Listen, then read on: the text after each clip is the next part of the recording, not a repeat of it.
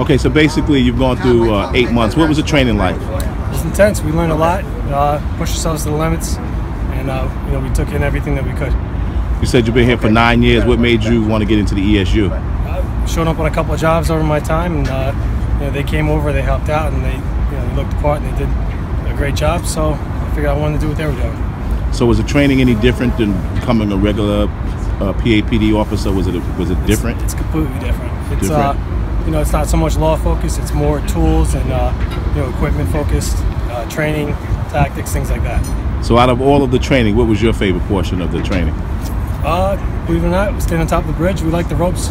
You know, I like heights. I've always liked heights as a kid, and any chance to get a little bit higher is always a good thing.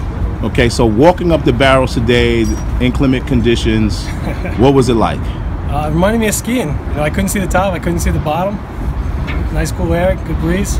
I liked it a lot. Okay, with that vertical, was it tough on the legs? Was it workout? It's a good workout. Okay. So just tell us anything that you just specifically just like about the ESU. What is it? Anything specific? Yeah. The training, knowing, you know, getting to practice what you do and knowing what you do and the confidence that comes along with that. You know, you feel like you can handle anything.